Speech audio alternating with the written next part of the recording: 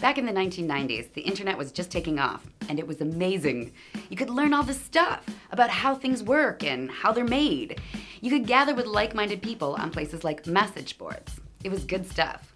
But then big giant social media companies came along, and everyone started mindlessly gathering there and being spoon-fed crap instead of seeking out information on their own.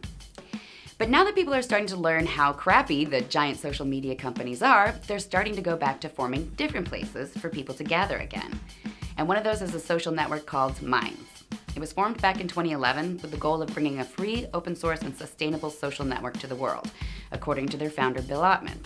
He saw all the spying, the data mining, and algorithm manipulation the big sites were doing, so he formed Minds.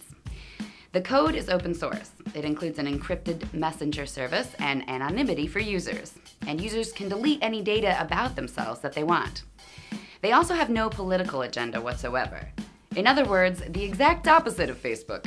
And now they've just released their new Digital Bill of Rights, which were outlined by digital rights organizations like the Electronic Frontier Foundation. The rights state that they are not liable for what others say on their site, that they will not remove any content without judicial authority making them.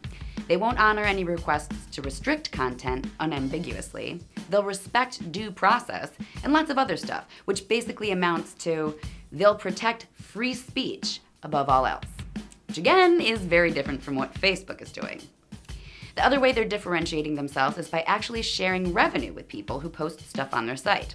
If you post content that a lot of people are liking and engaging with, you can earn monetary rewards, along with reaching lots of people, which is again very different from Facebook, who is the only one profiting from your constant usage. And it seems to be working what they're doing because Minds now has over 1 million registered users. To me, it's an example of how ready people are to get the hell off of Facebook and go back to the way things were in the 90s, man. Decentralized.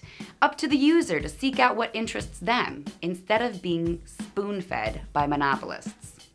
Who knows? Maybe with all these people leaving Facebook, they'll actually start using their minds again.